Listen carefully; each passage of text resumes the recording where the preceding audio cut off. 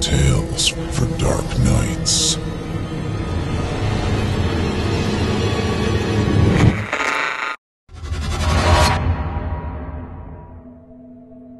Good evening, everyone. This is Jonathan West, winner of the 2017 Evil Idol Voice Acting Competition, with an important announcement. Coming to you all soon, the most collaborative, interactive project we have ever endeavored to produce. If you like choose-your-own adventure-style stories and audience participation, you'll enjoy what we have in store. Beginning this month, our newest featured series follows the tale of a man who wakes up in a strange place, seemingly alone, unaware of when or how he got there, or where he is. Shortly after waking, he finds that someone, or something, seems to be controlling his destiny, as if scripting his life as he goes. His life, as he finds, very much resembles a waking nightmare. And who will decide where our protagonist wakes? You do. All of you, collectively. And who decides where the story goes from there? Again, you do. The hive mind that is our audience. With the conclusion of each chapter of the story, we will invite you, our fans, to write the next chapter and post it as a comment on the current chapter, allowing you to choose how the story unfolds. The comment or chapter which receives the most votes from the audience will become canon and will become the next official chapter in the saga. It will then be adapted to audio along with other chapters and be released as the next episode. Then the process will repeat. We won't know where the story goes, or if it will ever end, because you'll be the ones writing it. And everyone will have their chance to win the next chapter. And every chapter will provide another opportunity to try and get your chapter accepted. Best of all, participation is 100% free, and all authors of accepted chapters will be fully credited for their work, both on-screen and off, and will have the opportunity to become listed as a featured author on our www.simplyscarypodcast.com website, with permanent links to them and their social media pages and their websites. If you're an author with a book for sale, we'll help you promote it. Got a Reddit page? We'll send more eyeballs to your other stories. Everyone will have the opportunity to contribute to this waking nightmare. We've never done anything like this before, and we don't think anyone else has either, and we're very excited to see where it goes.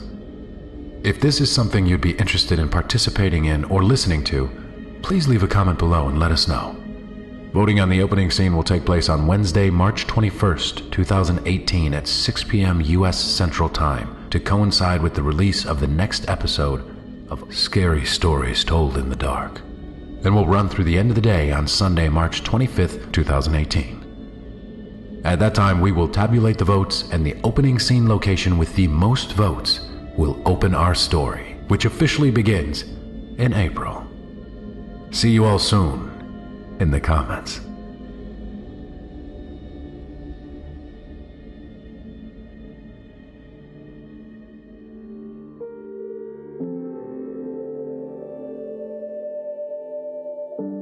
Rebirth, from the Knife Point Horror Collection by Soren Narnia.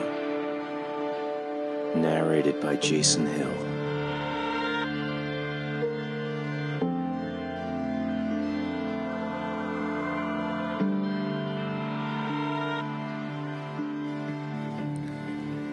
My name is Christian Barrett. For the past 2 years, I've put out monthly episodes of a video podcast called Creaky Footsteps, a casual tour of various supposedly haunted houses in my general geographical area, that is, the eastern part of South Carolina. It's consisted of little more than me shooting some footage of an abandoned house somewhere and narrating it with text based on dubious local legends, some of which I must admit I created myself to bolster my content. I began to get more and more subscribers over the course of the podcast, though I was never more than a one-man operation.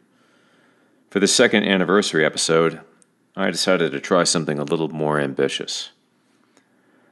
Last Friday night, I got off work at my small IT company in Charleston. After grabbing a quick dinner, I started driving north. In 90 minutes, I had crossed the state line. Another 2 hours passed and I had entered North Carolina. I was in an area I had never been to and I was wholly unfamiliar with. My destination was the town of Lenore on Oslo Bay. The town was considered the shame of Pamlico County, if not the state itself. It was apparently a suffering backwater, connected to civilization only by rural Route 78 called Loon's Neck Road. Once, long ago, it had received cargo boats at its rundown docks, but that stopped in the 70s. The town had less than 1,000 people left, and in fact it had become the largest incorporated area with the fewest citizens in all of North Carolina. Every part of it had fallen into neglect, judging from the few photos I had seen. Not helping matters was a book published by some hack in the late 90s called The Town with Many Eyes. A collection of allegedly true campfire tales describing all sorts of supernatural upheaval to the place. I'd never read it. It was only because the town had developed such a reputation, in fact, that I had refrained for so long from doing some sort of episode of the podcast there. It almost seemed too obvious. I was only 30 minutes away from Lenore, and I'd begun to look for signs of Loon's Neck Road when my cell phone rang on the seat beside me. When I said hello, I was greeted by a voice I didn't recognize. A man introduced himself as Vincent Muehlbeck, a historian. He didn't know me, and he had heard I put out a show about haunted places. He'd seen on my website that my next episode to be released 2 days from now was going to be about Lenore. I confirmed this information, a little confused about how he had gotten my personal phone number, but it didn't occur to me then just to ask. This man, Vincent Muehlbeck, spoke to me very plainly and directly in a flat and entirely emotionless voice. He asked me to please not go to Lenore. Not at all. It could be very dangerous for me. His tone was so serious I almost laughed. It was so disorienting.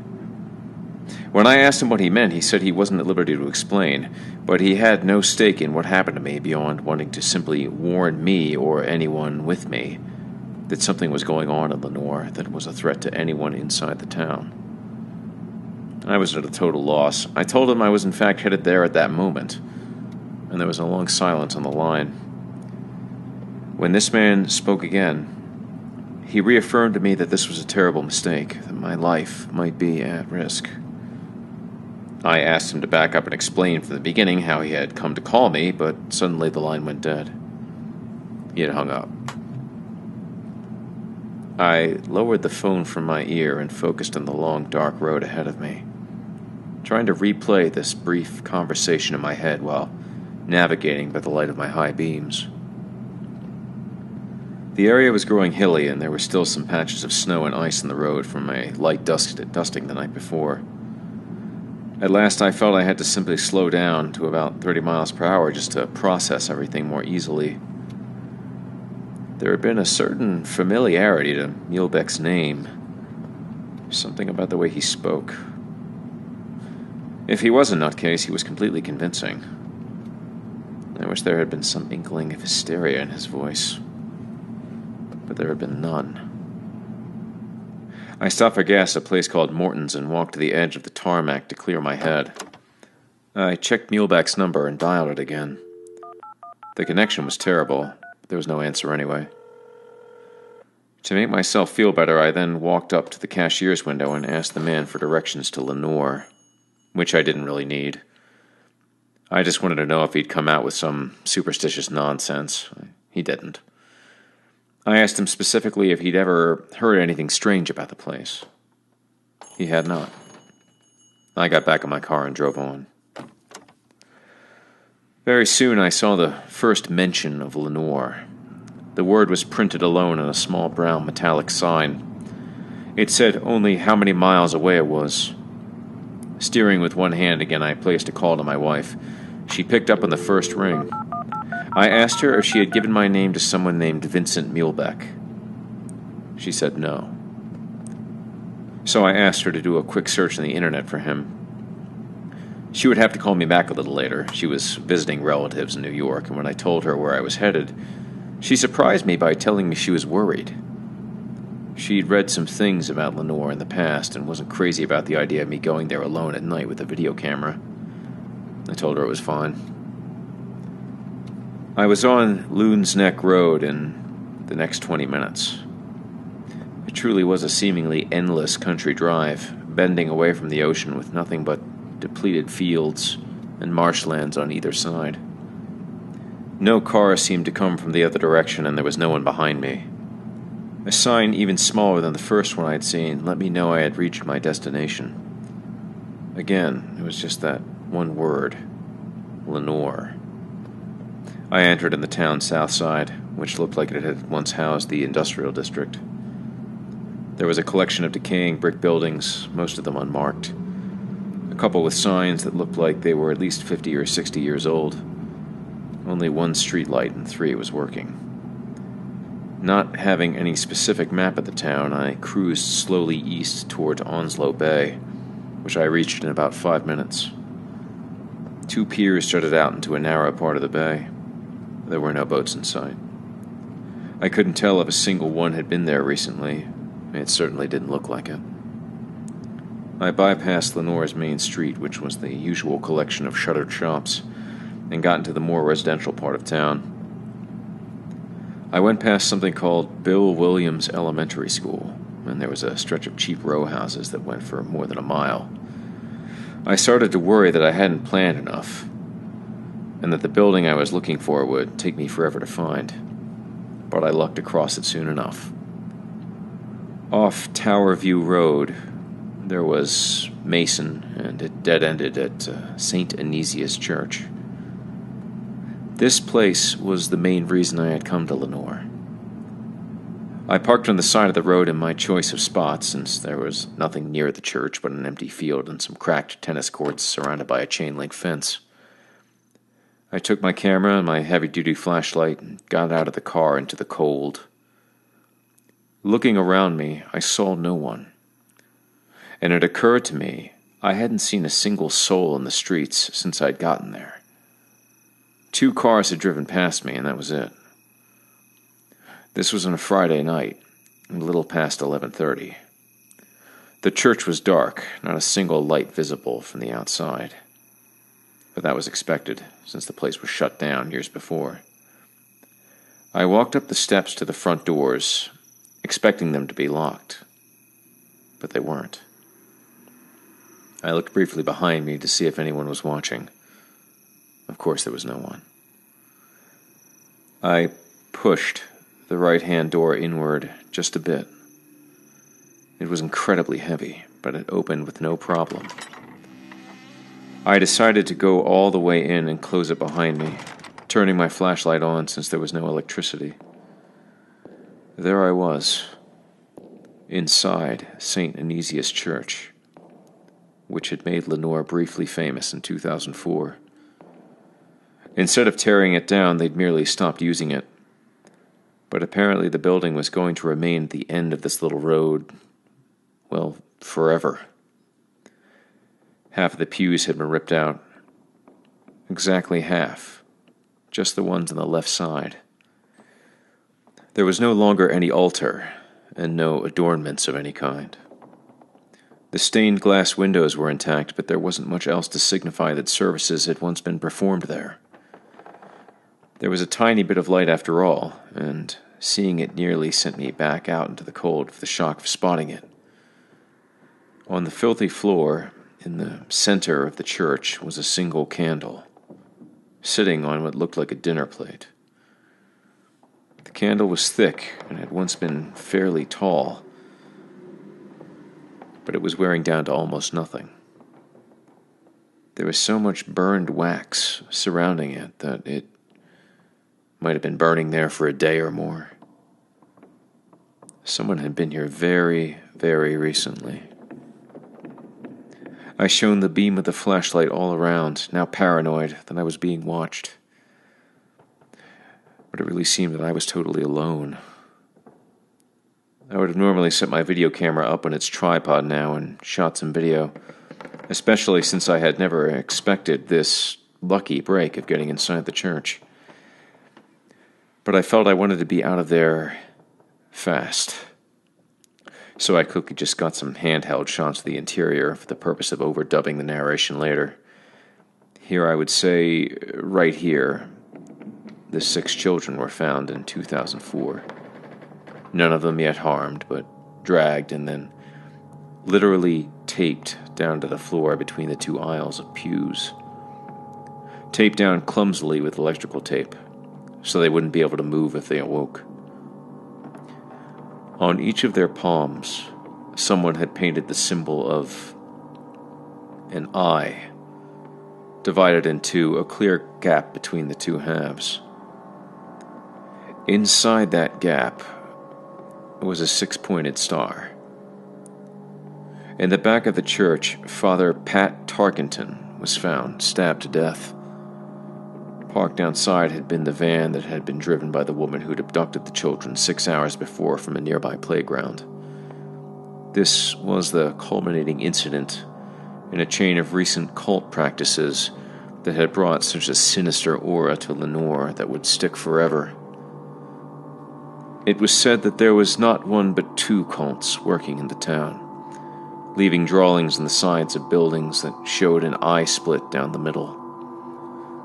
Vandalism had occurred, assaults, arrests, yet absolutely no one ever admitted involvement with any cult until 2004. The woman who'd abducted the children had apparently agreed to cooperate with the authorities. But 2 days after her arrest, she'd been found in her cell, dead of a heart attack at age 26. Far stranger still was the fate of the children who had been taken and branded with the black ink. They were all dead by 2009. All of them of various causes. 2 car accidents, 2 cases of leukemia, and a brother and sister both dead in a fire. And so Lenore, already a place people didn't like to talk about, was branded a cult town. Its population had dropped 50% in 10 years. There was just enough information about what had happened to give rise to endless speculation and not anywhere near enough facts to really know what was going on here, if anything was going on at all. I got my footage of the interior of St. Anesius Church and turned to leave. I shone the flashlight against the doors and saw what had been painted on them in letters 4 feet high. It was a date. 12/19/2010. This was today's date. Wanting to be out of there right now, I opened the doors a crack to peer out onto the street. The moment I was sure no one was out there, I left the church, moving briskly down the steps. I didn't feel safe again until I was inside my car. I forced a little laugh out just to make myself feel, well, ridiculous for locking the door. I started the car right up and pulled away from the curb. I was not leaving, not just yet. I didn't want to leave until I had a little more footage of the town, and after I had confirmed that the rumors about Lenore's lack of cell phone reception were completely true, I had to take care of one last thing. I drove past the tiny post office and spotted a payphone beside it. I parked again and I called my wife. She seemed very relieved to hear from me. She said the reason the name Vincent Muehlbeck had sounded familiar to me was because it was connected to the case of Ralph Broglie. Ralph Broglie had been a prisoner in a maximum security prison in Montreal and died during an apparent botched exorcism. Vincent Muehlbeck, who was now a wanted man in Canada, had been the name of a man who'd hired the pair of exorcists who'd accidentally or otherwise drowned Broglie in an empty part of the prison after they'd been smuggled into the building somehow. I had no choice but to tell my wife that, yes, if it was the same Vincent Muehlbeck, I had spoken to him that night. But I wouldn't give her the details. I assured her I was leaving Lenore on my own way back home and that nothing out of the ordinary had happened here. I'd explain everything later. Back in the car, I cruised slowly down toward the north side of town, pointing the camera through the windshield as I drove just to get whatever very rough shots I could. I wasn't going to have the fortitude to do my usual 2 or 3 remotes here. I would come back later, maybe during the day with a friend, but most likely my adventure in Lenore tonight was over. Still, I saw no one on the streets until in the north part of town, which was entirely residential. I could make out two people running across the road ahead of me, far in the distance, from one side of the street to the other and then out of sight. About 2 minutes later, a car came in the other direction, and it visibly slowed as it approached me. I actually sped up, very, very unnerved. I glanced to my left as I passed the car, but I couldn't see inside it. When I saw that it had stopped completely, I took an immediate right turn and sped up. The car did not follow. Another left took me into a more wooded area. I didn't want to turn around, so I kept going. I did realize I could easily get lost, but I wanted to get away from that car. I tried taking one more right and found myself in a very quiet part of town, all single-story houses and a private school. A cemetery came up on my left, or more accurately, a gravel path that led back into it. I assumed this was Crown Point Cemetery, a photo of which adorned the cover of the town with many eyes. It was the one story in the book I was familiar with, having read it on some website. This one actually had a little validity to it, since there were newspaper sources to back it up. I turned into the cemetery, which had no gate. I bumped along the gravel very slowly, going past wildly uneven rows of very, very old tombstones, some probably dating back to the Revolutionary War. The cemetery would have been quite ugly during the day, and was more so at night, pockmarked with random rises and depressions, scraggly weeds, unkempt grass. The path went back about 1/4 of a mile and stopped abruptly. The tombstone I wanted to look at was reportedly taller than all the others, otherwise I would have never found it. It was set about 20 feet off the path. There was nothing really remarkable about its design, only supposedly its inscription. I stopped the car in the middle of the path and killed the headlights. I grabbed my flashlight and my camera again, and I got out. I felt confident no one was around. This particular tombstone belonged to a man named Curtis Palliser, the man who had founded Lenore. As soon as the beam of my flashlight fell across the front of the stone, I saw that in this one case, legend was actually truth. I read the inscription twice before I took some shots of it for the episode, keeping in mind that Palliser had been an importer of impeccable reputation during his life, with not a single whisper of wrongdoing. This is what I read on that stone. God pity his soul, and forgive him for his wretched deeds, and let men be watchful that he does not stir from his slumber beside the beast. Born 1780, died 1867. And that was all. Palliser's original tombstone had been secretly replaced by persons unknown sometime in the 7th winter after his death. And there, for some reason, this one had stayed. Since then, no one had uncovered a single plausible story from the past to bring shame to his name. Not a one. Yet there was this inscription, and no protest enough from anyone to remove it after all these years. A couple of snow flurries landed on my head as I hiked out of the cemetery. Back inside the car, I tried to find a weather report, but every station seemed to be speaking from under a blanket of static, so I gave up. I snaked down a road where more working-class houses stood. There was one whose front door was wide open, leading into total darkness, and one where a Doberman pincer stalked across the lawn slowly, tracking my car until I was out of sight. I turned onto Kingman Street. My headlights picked up something out in the road ahead. It was a human body. I pulled over, leaving the engine running, and I ran out. I knew the man was dead. The trail of dark blood that ran from him flowed all the way to the side of the road. He lay face down on the pavement. I turned him over and saw that he had been brutally stabbed at least a dozen times through his sweatshirt. He was about 50 years old, his eyes open and staring. Kingman was an unusually dark road.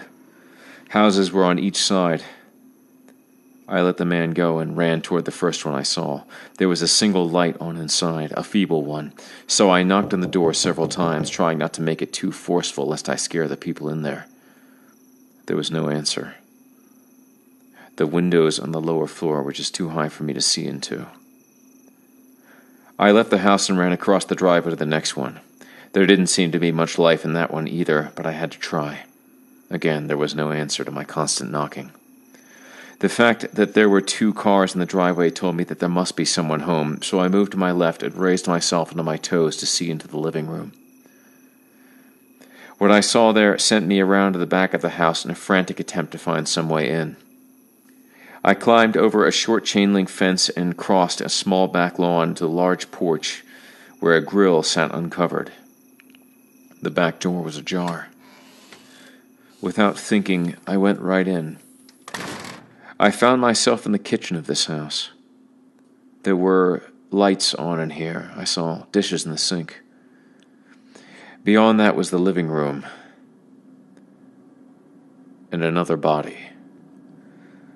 It was a woman sitting in a rocking chair. On the TV set in the corner, the DVD menu for a documentary about the Civil War played on and on. The woman had no visible wounds, but I have never seen a look of terror like I saw in her face, which had gone almost utterly white. Her hair was cocked at a strange angle, strands of it thankfully obscuring her eyes. I didn't know how long she had been dead. There was something on the wall behind the television, something scrawled there, what looked like black paint. From a distance, it might have passed for an accidental blotch, but looking a little closer, it was obvious that I was looking at a crude drawing of a dead tree. It was meant to be little more than a silhouette. It stretched from about chest level across all the way to the ceiling. That was it, nothing more. I looked for a phone there only briefly. When I didn't see one in the living room or the kitchen, I ran out the back door again, frightened of spending a single moment more in that house. But outside was no better, for the feeling of being watched was completely constant now. I ran through the backyard and climbed over the rear section of the chain-link fence onto the next property. There were more lights on in that house in front of me than any other I had seen. I tore across the backyard, nearly snapping my foot when it came to rest on the edge of a rabbit hole. There was no back porch, just a back door. I turned the knob before even knocking, and the door was open, just like the house across the way. The kitchen was the first room upon entry.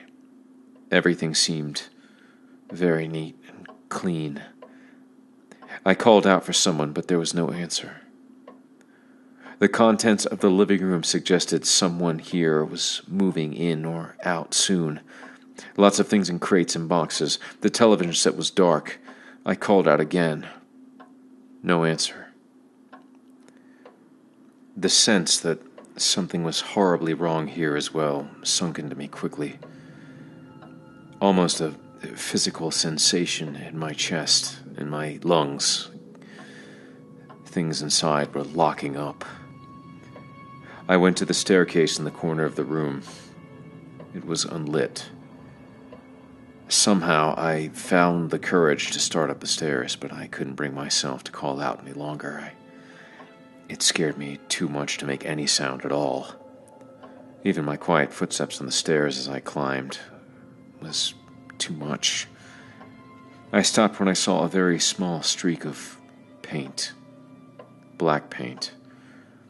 It had smudged a corner of the wall at the staircase's blind turn. Sensing how dark it was up there, I turned on my flashlight. And then I just stood on the third step with my back to the wall, trying to control my breathing. for at least a full minute. There was no way, I thought, no way I could go up the rest of those stairs, but it was at about that point that I became someone different, someone almost unrecognizable to myself. Some bizarre, primal need to see what was up there completely took over, despite all my common sense to the contrary. It was almost like an out-of-body experience. The belief that I was so close to death, my own death, actually pushed me closer towards it. I turned the blind corner, and there were 6 more steps ahead of me. I had to use the flashlight to see. The beam shone up into the hallway above, and before I even took one more step, it caught a bare human foot just beyond the top one. The rest of the body was hidden from view behind the near wall. When I got to the top of the staircase, the rest of the image came into view. It was a woman, lying face down. She had been moving toward the bathroom at the end of the hall when she had fallen from her wounds, or maybe been pinned down while they were inflicted. I turned the flashlight to my left toward the bedroom she'd obviously come from. The door was open. I walked toward it. It was pitch black in there. I no longer cared or even minded. My reality had become so nightmarish that I was treating it all like a nightmare, something unreal. I crossed the threshold into the room. This time the killer, or killers, had painted the tree above the headboard of the bed. There had been a terrible struggle here. A lamp had been knocked over. The sheets were completely off the bed. The headboard itself had been dislodged and broken. In the end, the man inside the bedroom had been overwhelmed. He was in one corner of the room below an open window. There was more black paint there. The date had once again been written in rapid, almost illegible slashes. Through the window, I could see the upper windows of the house beside this one. All this was obscured by a foul odor of something burning or having been burned. It was the strongest near the corner where the body lay. I trained the flashlight there again, longer this time, and I moved closer. What I beheld was an impossibility. The dead man's skin had been charred black from head to toe, including his hands and his bare feet. But his clothing was not even partially singed. He wore a Tennessee Titans sweatshirt and gray sweatpants. None of it was damaged. Yet he himself had been utterly immolated. No stab wounds either. Only some freakish burning. Something else. He'd been holding something in his right hand when he died, still clutching it tightly. It was a knife, but one unlike any I had ever seen. Double-bladed, almost as if the blades were fangs, and thick, 8 inches or more in length, with a wooden, carefully carved handle.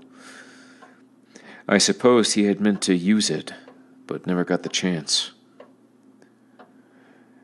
I did not even run out of the house. I went down the stairs with one more glance at the dead woman and walked out the front door as if I lived there, and I crouched on the lawn and looked off at the body that was still lying in the middle of the road. I wanted to lie down in the grass and close my eyes and never wake up. But I forced myself back on my feet and toward the road. My car was still idling, I saw. I had left it running all this time. No one had taken it. No one had touched it. I was truly alone after all. I got in and threw the car into reverse. I turned completely around and started driving back the way I had come. But my mind had no conception of where I really was.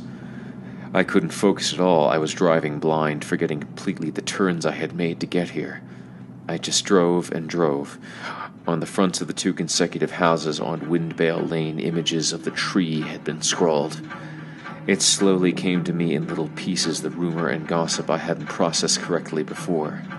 The 2 cults the newspapers used to claim, not only were they not aligned, but they were actively at war with one another. All nonsense, all of it, none of it proven, none of it understood. The sort of urban legend that took hold in a quiet town and eventually died. I finally saw a real living being in Lenore well past midnight. 1 street over from the Silent Bay, someone was sitting on a swing in a children's playground beside a daycare center. At first, I just saw a shape and then the outlines of the face under the glow of a weak nearby streetlight. I pulled the car over to the curb and killed the engine. The person sitting on the swing didn't even look at me, didn't even look in my direction. I got out of the car and just stood for a moment, 50 feet or so away from the playground. The man and I, for I could see now it was a man, looked at each other. I finally dared to approach him, crossing the sidewalk and moving past a jungle gym. I told him I needed some help. He looked at me blankly, not responding.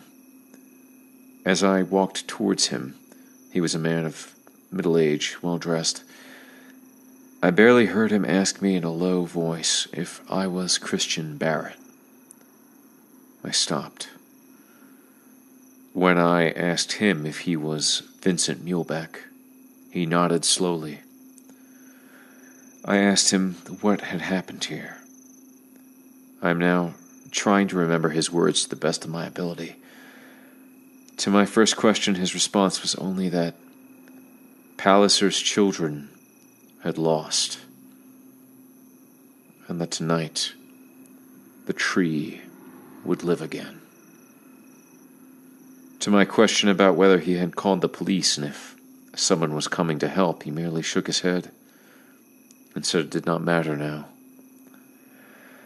I didn't know what to ask next. Before I could venture another word, he stood up from the swing and advised me to not get back in my car, that it was best to not be seen. He said it would all be over soon enough, but I might be able to make it out of town if I wasn't seen. To this he added he was sorry. He had been too late in coming here. Then he lifted his right hand to his mouth. He put something in, something very small, and swallowed it. A second later, he collapsed where he stood all at once, as if he had been shot. He emitted a sick cough when he struck the ground. His left leg pounded again and again on the patch of dirt in front of the swing that had been worn away from the impact of so many children's feet. His body twisted as if something were climbing up his spine, and he were trying to shake it off, and then suddenly he lay still, dead, on the ground before me. I did not touch him. I did not try to revive him. I just knew it would be useless. My decision as to where to go next was made for me when I looked down the street. In the pool of yellow light thrown by a street lamp 100 yards away, I saw 2 dark figures running in my direction. One of them was holding some long, thin object in his right hand. There was not enough time to make it back to my car, so I turned and ran across the playground into the darkness towards the empty ball field behind it. I made it far farther than I thought I could. When my lungs felt like they were going to seize up in the cold, sheer adrenaline took me forward. At no point as I ran across the faded baseball diamond into the woods at the end of the field did I look behind me. Only when I tripped over a heavy stone and slammed into the ground did I stop, roll over, and look through the trees at the stretch I had crossed. There was no one there. They had given up. Once again, I was alone in Lenore. This time I was in a place where no one could see me, and that's where I wanted to stay.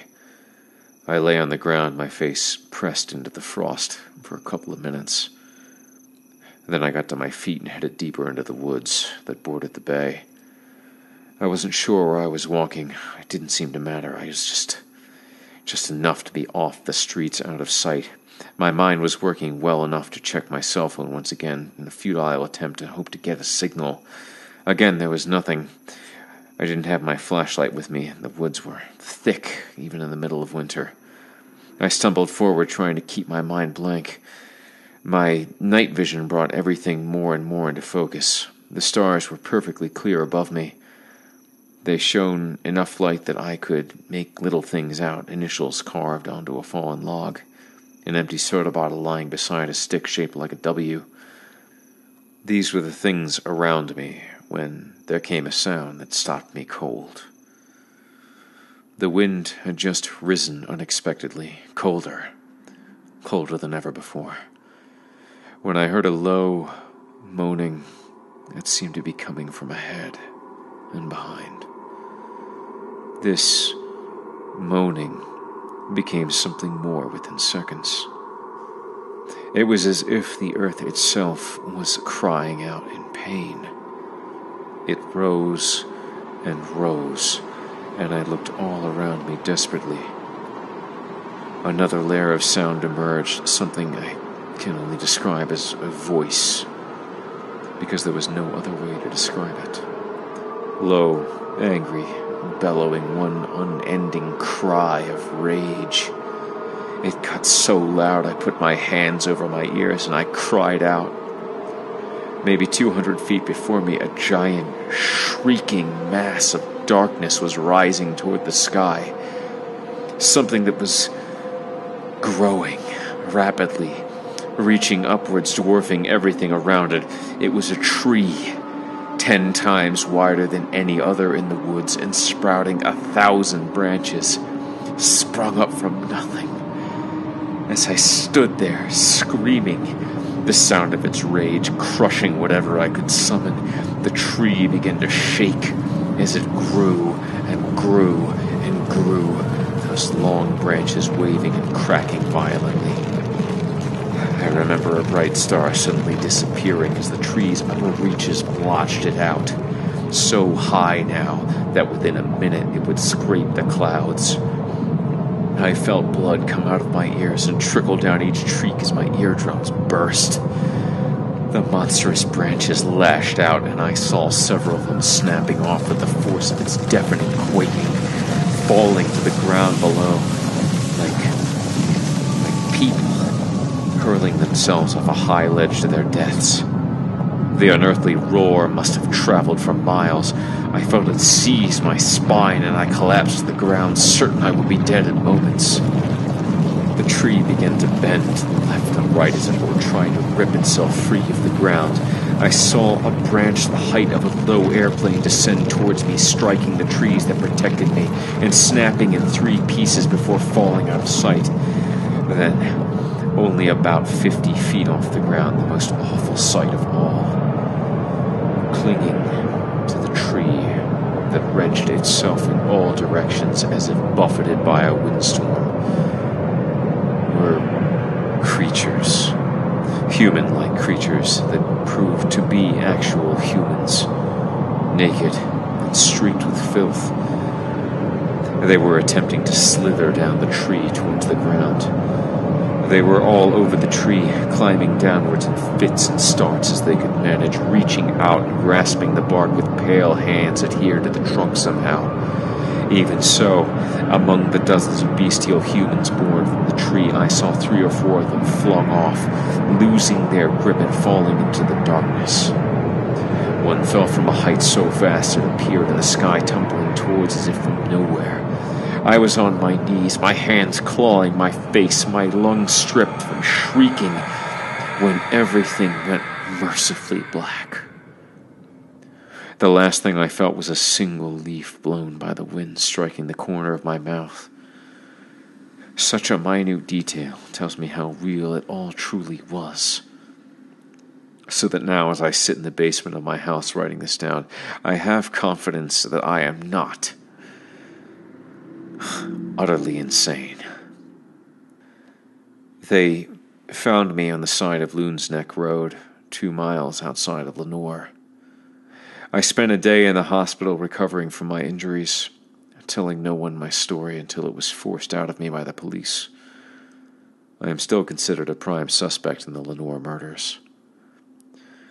There were in all 14 people killed, an alert reporter discovering that all of them were descendants of Curtis Palliser. The killings were obviously the work of many, of whom they think I may have even been the leader. I told them everything except what happened in the woods. I don't think they even believed me when I told them that Vincent Mulebeck had committed suicide. The memory of his face when he took that pill is what most makes me believe that whatever happens to me is immaterial. The world itself may end soon enough for all I know. Something has been released. A seed has grown. There may be no monstrous things in the woods visible to the human eye, but that doesn't mean anything. The truth was there with what Mulebeck did. Or maybe it'll just be Lenore that's stricken. That's something to hope for. Though when I wake up from my nightmares, it feels more likely that winter won't ever be leaving any of us. Not anymore.